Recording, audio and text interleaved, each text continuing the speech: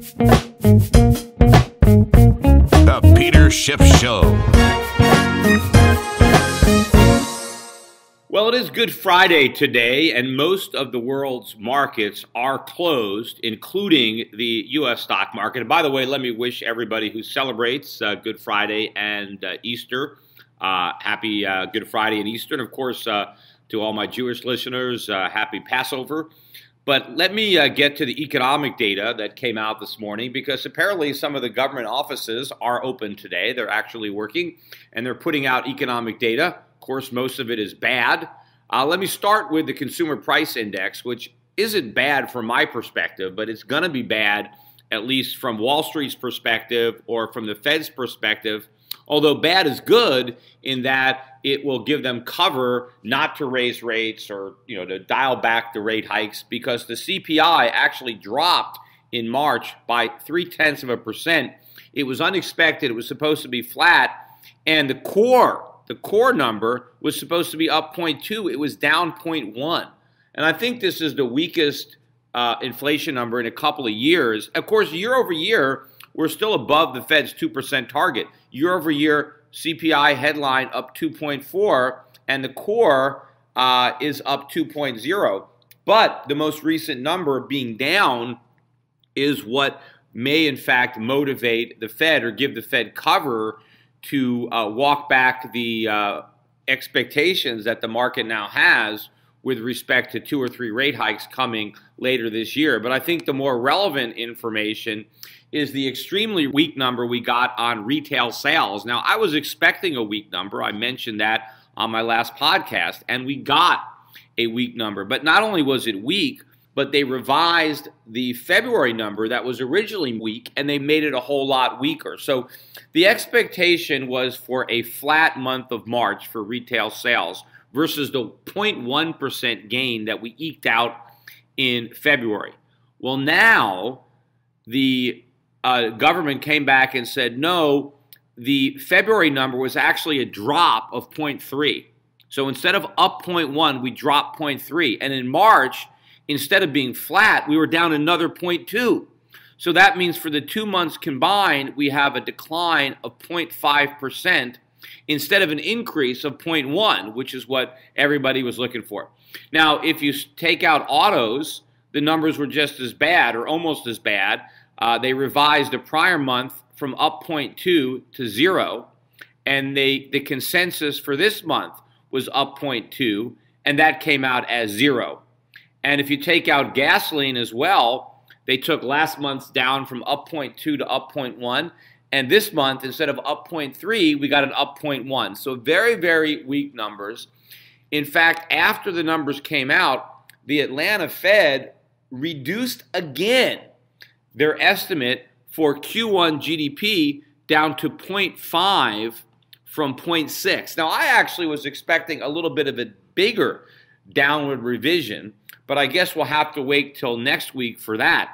But remember, Atlanta Fed was looking for 3.4% for the first quarter as late as February 1st. This is mid-April, and now they're down to 0.5.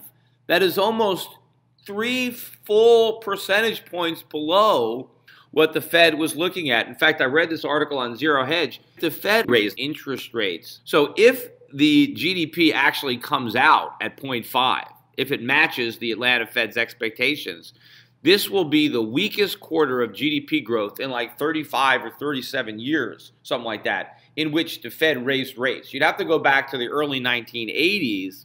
And, of course, that's when we had, the stagflation. That's when Ronald Reagan came in and, we're trying to stamp out the inflation. And so the Fed is raising rates even though the economy is weak. And so this would be the first time they've done that since then. And, of course, I've been pointing this out. The Fed is supposedly raising rates data dependent. Well, the data is awful, right? So why are they raising rates if they're data dependent when the data they depend on would suggest that they don't raise rates? And again, I've given all sorts of explanations for this. They're just trying to drum up confidence. They're just trying to jack rates up a little bit so they have more to drop them in the next recession. There's all sorts of reasons. But now, you've got Donald Trump out there entering the fray. Number one, dangling a carrot in front of Janet Yellen. Because remember, when Trump was running for president, right, he was extremely critical of Janet Yellen. I mean, just like he was talking about the big, fat, ugly bubble, he was blaming Yellen for inflating the big, fat, ugly bubble. Remember, he said Yellen is being political. Yellen is deliberately keeping interest rates artificially low. She's trying to help Hillary Clinton, right? He was very critical of Janet Yellen, and he was going to replace her. Remember? He was going to replace Janet Yellen, just like he was going to replace Obamacare. Well, it looks like he's 0 for 2 when it comes to replacing stuff, because Obamacare is not going to get replaced, and now it looks like Janet Yellen's not going to get replaced either, because he was asked in an interview, if she were toast, and he said no. In fact, he said all sorts of flattering things about Janet Yellen. So it's amazing what a difference an election can make, right? She goes from public enemy number one, to his favorite person. And obviously now Janet Yellen, who wants to get reappointed because she's got a very cushy job there as Fed chairman, and she wants to be reappointed, now she knows that it's possible. All she has to do is play ball, right? And what does Donald Trump want? What's the ball game? Low rates. He reiterated the fact that he is a low interest rate guy. Of course, the guy is levered up. He owns real estate. He wants interest rates to stay low personally, right? He personally profits from low interest rates because he has a vested interest in propping up real estate prices. And so he's talking again how he wants low interest rates. And what he doesn't want is a recession to happen, early in his presidency, because he's already taken credit for all the good stuff that's happening. And so now he's going to get stuck with the blame for any bad things that happens. And so he wants Janet Yellen to help avoid that, to help postpone any of that kind of pain. And so now he's saying, hey, you could be reappointed. It's not a lost cause. Do your job. Don't plunge the economy into recession. Don't keep raising rates in the face of all this weak economic data. That's really the message that Trump is sending to Janet Yellen. And by the way, he also mentioned in the same interview that he thinks the dollar is too strong, and he thinks it's a problem. And the funny part about it is he took credit for the strong dollar. He said, part of that is my fault because everybody has so much confidence in me. And the dollar hasn't really moved up very much since he was elected. In fact, the Japanese yen right now is trading at a 5-month high against the U.S. dollar. So all of the Trump rally in the dollar against the yen has been erased. And, of course, there are other currencies that are higher now than they were when Trump was elected. So it's mainly the stock market where there's been a bunch of false confidence in Donald Trump. And so it's that rally that, is kind of his fault. They're not really his fault. Just Wall Street's been able to repackage everything and spin it in a positive way, and it got this market rally. But he was saying, look, it's kind of my fault that this bad thing is happening, but we need the dollar to go down. And, Donald Trump is right only in his assessment that the dollar is overvalued, because there I agree with him. It is overvalued. But where Trump has it wrong is the way he believes this affects the economy, because he thinks it's a bad thing.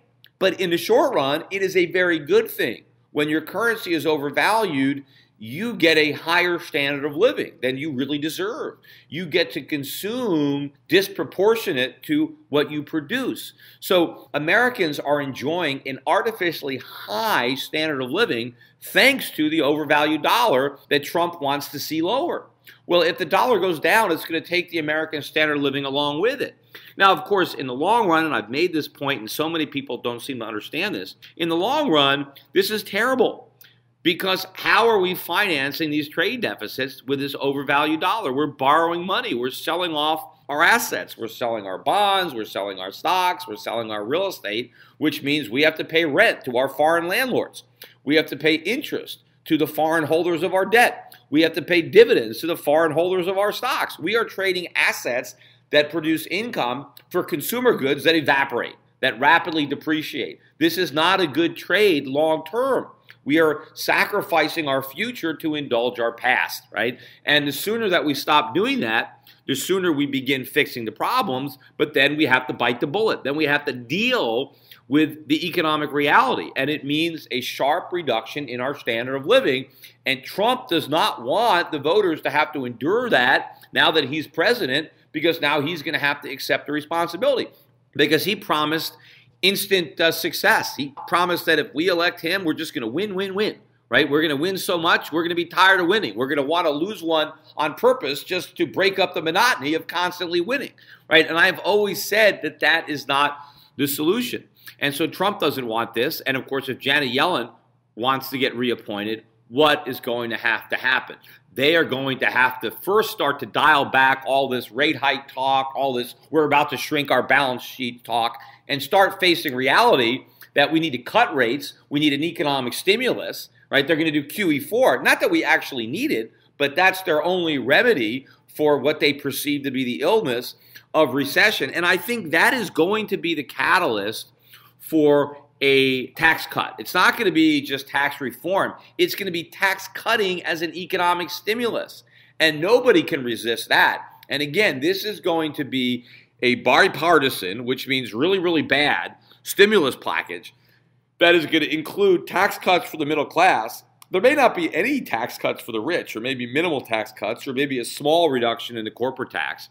But I think there's going to be tax cuts for the middle class, maybe a payroll tax cut, and it's going to be combined with increases in government spending, mainly infrastructure, but other jobs type programs, which is going to blow a hole in an already enormous deficit. We go into recession and we have tax cuts and increased government spending. Our annual budget deficits could be closer to $2 trillion a year than the $1 trillion that we had under Obama. And how's that going to be financed? I mean, we were doing QE3 was $80 billion a month. QE4 is probably going to have to be like $150 billion a month. I mean, it's going to have to be much bigger in order to finance this. And of course, QE1 and QE2, in large part, we had a lot of help from foreign central banks. What foreign central bank is going to want to help now when they're going to be accused of being a currency manipulator? Who is going to want to print a bunch of money to prevent the dollar from falling, to load up a bunch of treasuries, and then be accused by the Trump administration of being a currency manipulator? So I think the Fed's going to be on its own. I mean, the Fed is going to be the only central bank that's going to be loading up on dollars and loading up on treasuries to finance this massive mother of all QE programs. That is coming. And we'll see, we're going to get some more economic data. And every time we get more data, it's bad data. The only data that was good was all this soft data that was based on confidence, based on people feeling good about Trump having been elected, and about all the great things that were going to happen, all the deregulation, all the tax cuts, all the economic growth. All that was pie in the sky. None of that has actually happened. But what is happening is the hangover is already setting in from the massive high from 8 years of 0% interest rates and QE. It's already happening, right? The economy is already decelerating. The bubble is deflating now, and it is in desperate need of another shot of air. They're going to have to try to blow it back up again. Of course, it's not going to work, right? But that's what they're going to do. And I think ultimately what is going to happen when the Fed has to go back to rate cuts, when the Fed has to start, increasing the balance sheet yet again, all this talk now, people are going to realize that the Fed is just making this stuff up, that it has no ability to do what it's talking about. And I know people are still want to criticize me. Oh, Peter Schiff, you said the Fed couldn't raise rates. And look, they raised rates a couple of times. Yeah, they raised rates a couple of times. And look where GDP is. See, they kept saying, and this is what I believe, they kept saying that the rate hikes were depending on the data. I knew the data was going to be lousy. And I was right. The data is lousy. Yet they raised rates anyway, but they barely raised them. And if they have to abort the rate hike campaign and go back to zero, then that vindicates everything that I was saying. Because the fact that they raised them a little bit means nothing if that put us back in the recession and now we're back at zero. And, by the way, I was on Futures Now again with Scott Nations, and I want to talk more about that too when it comes to gold. But that clown was out there again saying, oh, Peter, you were wrong. You said that QE4 was going to follow QE3. And the point is, yeah, it will. I didn't say it was going to happen immediately. I just said that QE3 wasn't going to be the last one, that they were going to do a QE4. And when they do QE4, the fact that a few years went by between QE3 and QE4, it didn't mean I was wrong. The fact that they had to do it again is proof that it didn't work, because we're right back in the same hole, only now it's much bigger. So that is exactly where we're headed. Now, even though this was a holiday-shortened week and the stock market is closed today, the market sold off. The Dow was down almost 140 points on Thursday, and it closed near the lows of the day. And I've been talking about this U.S. stock market correction, and I think it's coming, as the bloom comes off the Trump rose, and people start to realize that all the good things that they baked into this stock market cake, are not going to materialize. And this is going to put even more pressure on the Fed, which, of course, is more asset dependent than data dependent. The data they really look at is the level of the stock market. And if the stock market starts to come down, that's what's going to make the Fed nervous. In fact, the Dow is now only up about 4% on the year. In contrast, the price of gold, which rose again on Friday, in fact, is up almost every day this week, the price of gold is now almost up 12% on the year. It closed about $12.88. And if you remember, we had a correction in the price of gold February-March timeframe. And on this podcast, I called that correction because I noticed a divergence between gold stocks and the price of gold, where gold was going up and making new highs for about 5 days in a row, yet gold stocks were going down. And I said, this lack of confirmation is probably forecasting a correction in the price of gold. But I said that I didn't think the correction would be very deep. I thought it would be a shallow correction. And that is, in fact, exactly what happened. The price of gold did correct. Gold stocks continued to fall. And then again, on this podcast, when I noticed the opposite, when I noticed gold making new lows, but gold stocks not going down anymore, I said, I think the correction is over. And I was right. And now we have gold prices at new highs. But you know what? The correction in gold stocks hasn't ended, because I think the GDX would still have to rise about 7% to get back to where it was in February. And I think the GDXJ, which are the junior gold stocks, that index would have to rise, I think, about 17% to get back to where it was in February, even though gold is already higher than it was then. So gold, if you look at the current price of gold right now, it didn't even correct at all because it's at new highs for the year. Yet you still have gold stocks deep in correction territory. And that, I think, is a tantamount to the negativity that there is, how much people just don't believe this gold market rally. After all, hey, the Fed is raising rates. Gold is supposed to go down, right? No. In fact, gold bottomed when the Fed started raising rates in December of 2015. In fact, if you look at the outperformance of foreign stocks started outperforming.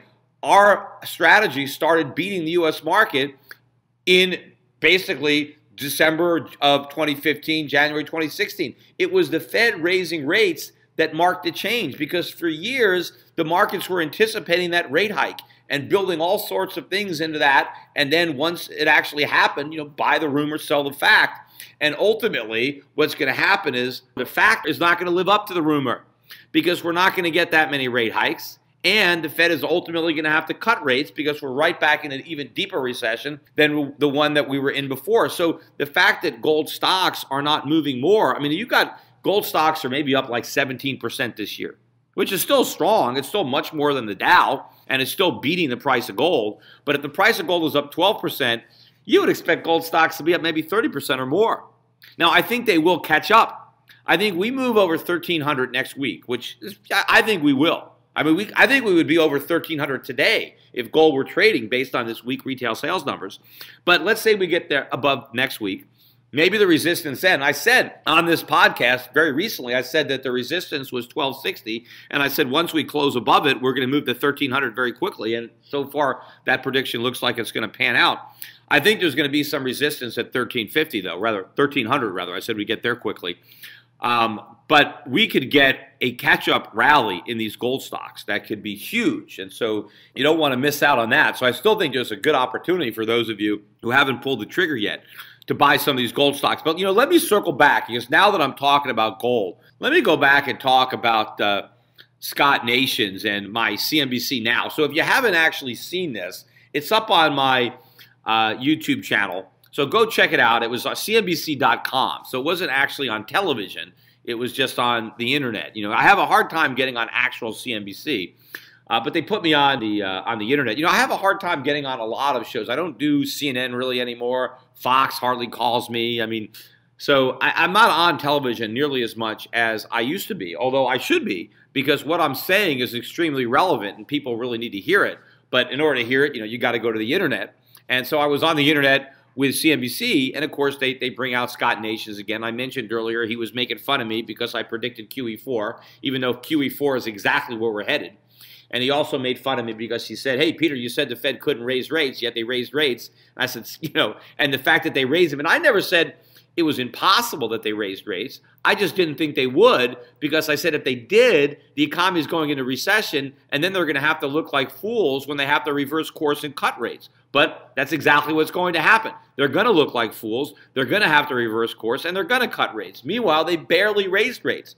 There are a lot of people who thought rates would be much higher than this by now. Those are the guys that are wrong, right? If anything, my call of them not raising rates at all is much closer to what actually happened than all the people that thought they would have a lot more hikes by now when people were talking about it in 2014 and 2015. And also look at what's happened to the economy as a result of the minimal hikes that they've already had. That's exactly what I said was going to happen if the Fed hiked rates, which is why I thought they might have been smart enough not to do it. But again, I overestimated their intelligence. But where Scott Nations really tried to, impugn my integrity was with gold, right? Because he waited for me to mention gold, and the first thing he says, oh, there you go, Peter Schiff, you're just a gold salesman, you're just trying to sell gold, and here you are talking gold. I'm like, first of all, everybody that comes on CNBC is trying to sell something, including Scott Nations, who claims that he doesn't have anything to sell because he doesn't manage anybody's money. But he does have a business, and he does have some index products. He's got some business that he's promoting, and he's going on CNBC trying to help it out. But all I know, CNBC probably pays this guy. I don't get paid by CNBC. And, I just go on because, they give me a platform, and I want to, get my message out there. He might actually be paid. Maybe he actually goes on CNBC because he needs the money, which is pretty pathetic because they don't pay very much. But I'm sure he's got something to sell. But almost every guest that comes on from a Wall Street firm, they all are selling something. They're all there. They're not getting paid. They want to get their firm name in the news. They want investors to see the name of their firm. They want to promote the market. They want to promote something, right? Yet I'm the only one that gets accused of being a promoter of trying to sell something, when there's nothing wrong with that, right? If I believe that the price of gold is going to go up and I sell gold, what's wrong with communicating my beliefs over the airwaves? But of course, he makes it act as if gold is the only thing I sell, right? I'm a stockbroker too, just like all these other stockbrokers. And I just happen to believe that foreign stocks are better investments than domestic stocks. But I'm still out there touting stocks. Yet it's only when I talk about gold that he says that I'm being unethical. I'm just trying to unload my gold, as if, it's my gold I'm trying to sell. I'm still buying gold for myself. I'm just acting as a go-between. When people buy gold from Schiff Gold, they're not buying my personal gold. I'm buying it from a wholesaler and selling it retail, right? I'm just making a little bit of a markup. But, if I didn't think people should be buying gold, I wouldn't tell them to do it. In fact, I make less money. When my clients buy gold, I make less money than when they buy stocks. So I'm actually costing myself money when I tell people to buy some gold instead of buying a stock, or instead of giving me the money to manage. So so it's actually not in my interest if I tell people to buy gold instead of buying something where I have a higher markup where I can charge a management fee. But I tell my clients to buy physical gold because I think they should own it. But, he knew I was coming on. So he already, he got some ammunition, right? He went back and he got the numbers, and he comes and says, Peter, if you go back to 1989, the return on the Dow Jones since then is like 9% a year, and the return on gold is only 4%. So people buying gold are fools. They're losing money. Your advice is bad. And you know what? What does that have to do with anything? First of all, he cherry picks the year 1989, right? He doesn't want to go back to like 2000, in which case people are much better off buying gold than buying stocks. But the whole thing is a straw man, because I have never claimed that people should own gold at the exclusion of stocks, that people should only own gold and not own stocks. Those words have never come out of my mouth. I believe that people should have investments. Gold is not an investment. Gold is a store of value. Gold just sits there. Gold doesn't generate any income. Stocks are businesses. They generate dividends. And obviously, over a longer time period, stocks are going to outperform gold. Of course, they're going to outperform gold. Now, of course, not all stocks, because some stocks are going to go bankrupt. Companies are going to, are going to fold. But if you take a broad basket of stocks, a broad index, over longer periods of time, and the longer the time period, the more likely you are going to make more money owning income-generating businesses than just sitting on a pile of gold, right? Obviously, that is the case, right? You're compounding your dividends over time. You're not earning anything on your gold unless maybe you loan it out. But even then, the interest you're going to earn on a gold loan is going to be very low. So I am not against stock investing. But here's the thing that Scott Nations overlooks. And of course, I wish I'd have said this on CNBC, but it's a live interview. I can't think of everything. You only have so much time, which is why it's great to listen to my podcast, because you get a lot more information because I have more time to explain. But I would have liked to have educated Scott Nations on air about this fact, and maybe I'll remember it the next time they bring this guy out when I'm on CNBC Futures Now. But over those long periods of time, right, where stocks outperform gold, there are shorter periods of time where gold outperforms stocks. When is that? It's when stocks become expensive, right? When stocks are expensive or very expensive, which is the case now, you're better off not buying them. You're better off buying gold instead of stocks. Now, when stocks are cheap, well, then you're better off using your gold to buy stocks. Now, over a long period of time, right, you have the cycles, right? Stocks are expensive, cheap, and you smooth it out. So, would I tell people, what do I think will make you more money over the next 100 years? Buying the Dow or buying gold? I would bet on the Dow, right? Over the next 100-year time period, I think the Dow is going to outperform gold, right? Even though stocks are expensive today, if you got 100 years to wait, you'll probably be better off. But most people don't have a 100-year time horizon. Now, even 50 years, I'd probably say, okay, over the next 50 years, you're still probably better off from buying U.S. stocks than buying gold. But over the next 10 years, not a chance. Over the next 10 years, I think you're much better off in gold than U.S. stocks. If those are your only two choices, because U.S. stocks are very expensive. They've been expensive for a long time. And if you go back to 2000, and that's already like a 17-year time period, you're still better off, I think, in gold than in U.S. stocks, because U.S. stocks were very expensive in 2000. That's the problem. Right now, obviously, if you go back to 2009, when U.S. stocks got cheap, okay, you would have been better off in U.S. stocks than gold, right? But you go back, if you owned gold in 1970, when stocks were very expensive and gold was very cheap, even today you still might be better off in gold, even with all the compounding. But clearly, from 1970 to 1990, you were much better off in gold than stocks. You were way better off in gold than stocks between 1970 and 1980, right? 1980, of course, is when the gold market topped out and the stock market bottomed out. So cyclically, yes, there's going to be times where you're better off in U.S. stocks, and there's going to be times that you're better off in gold. But ever since I started coming on CNBC, really, it's been better to be invested in gold than U.S. stocks. Now, for me, my universe is a lot bigger than the Dow or the S&P or the NASDAQ, right? So fortunately, I can look around and look at emerging markets or certain developed foreign stock markets that I don't think are expensive, because I would rather own growing companies that pay dividends, right? A portfolio of companies that pay dividends and grow their earnings than a big pile of gold. Obviously. But I want to have some gold as liquidity, right? Because what if everything goes down? Even if you can remember when I wrote the book Crash Proof, I recommended a third of the portfolio be in stocks. I had a third in gold and like a third in foreign currencies. I wanted liquidity, because I wanted to be able to buy more if the market went down, and that's exactly what happened. So you always want to have some liquidity, and I think you want to have that liquidity in gold. And that's where guys like Scott Nations never make the comparison, because I don't compare gold to stocks, because stocks are investments that generate returns. I compare gold to fiat currency. I compare gold to the dollar. I compare gold to the euro. I compare gold to the yen. And it's the opposite of stocks, right? The longer the time period, the more gold is going to outperform, right? So if you say what's going to be more valuable a year from now, a dollar or gold? I mean, I think it's going to be gold.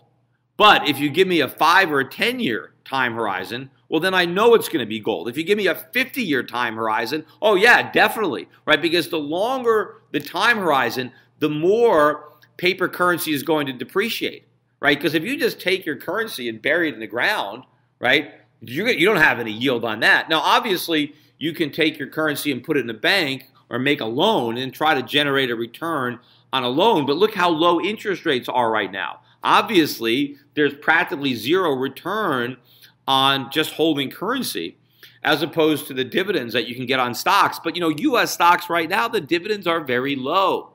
So what you're giving up in the way of dividends is not very high compared to what you would be giving up if stocks were cheap.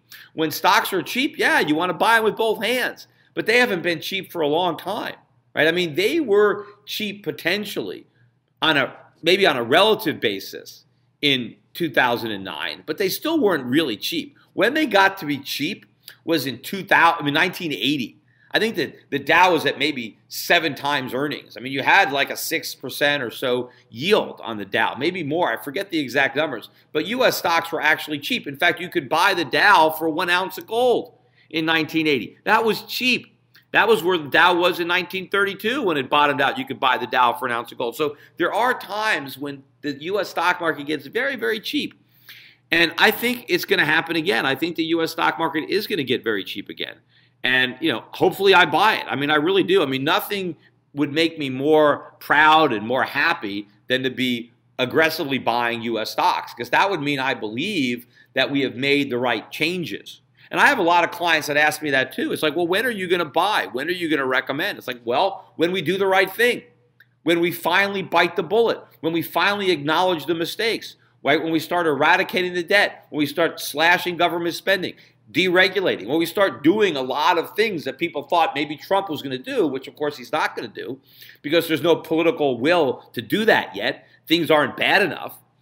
But once we actually do the right thing, just like, when you're a drug addict or you're an alcoholic, you don't actually do anything about your problem until you've lost your job, your wife left you, you've lost it all, and now you finally admit that you got a problem, and now you check yourself into rehab. Well, we're going to have to do that as a nation, and it's going to be painful, and when we do that, believe me, nobody is going to be optimistic. Stocks are going to be tanking, bonds are going to be tanking, interest rates are going to be rising, the dollar is going to be in the floor, but I'm going to know, right? From the ashes of that will rise, like a phoenix, a free market economy. That if we do the right things, if we, dismantle all this government and allow free market forces to work, they will work their magic, right? And the United States will rise again to be an economic power in the true sense of the word.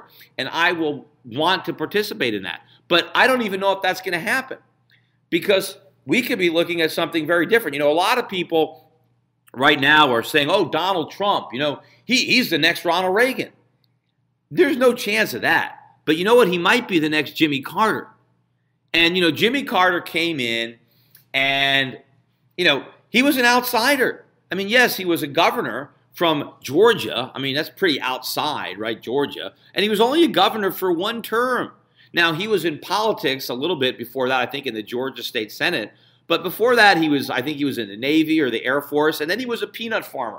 And that was what he was known as. Hey, let's bring a peanut farmer to Washington, right? I mean, because, he's got to be better than these career politicians who wrecked the economy. And the economy was pretty bad when Jimmy Carter came in. I'm sure we had the Watergate scandal, but we had a lot of problems when Jimmy Carter was elected. We had printed a lot of money. We had the Great Society programs under Lyndon Johnson. And so Carter came in and kind of everything fell apart under Carter. But people didn't really appreciate how bad things were until Carter was elected. And then all of a sudden it blew up.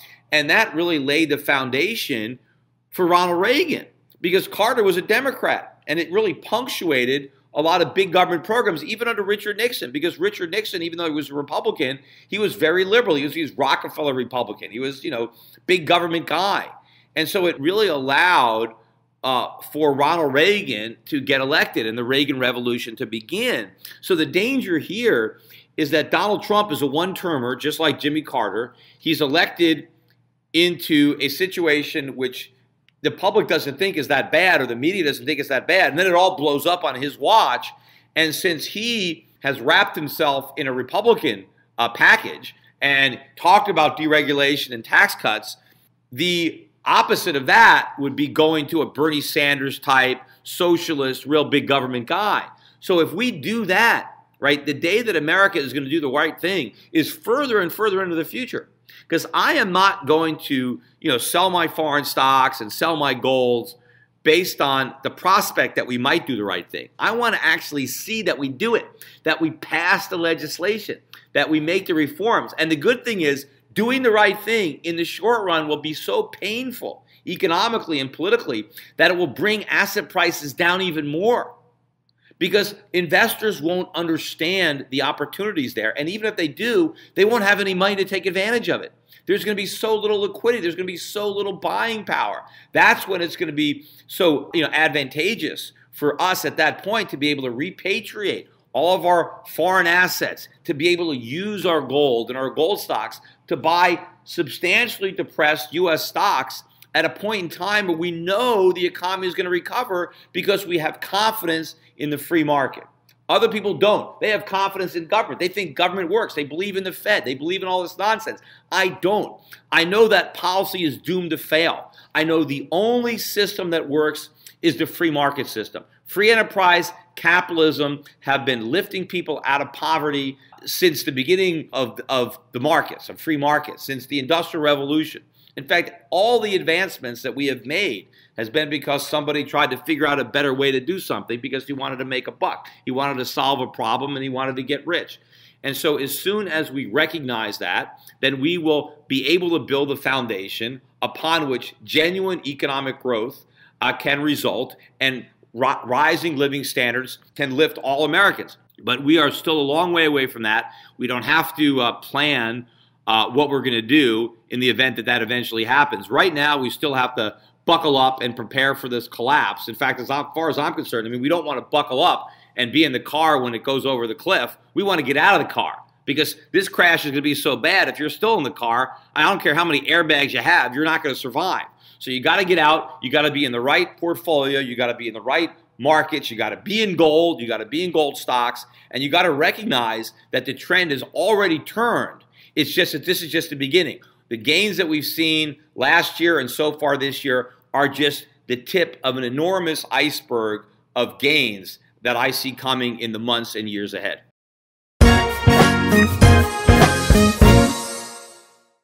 Today's financial advisors behave like pro wrestling TV commentators. They scream that the recovery is strong, debt is manageable, inflation is low, and that the Federal Reserve has everything under control.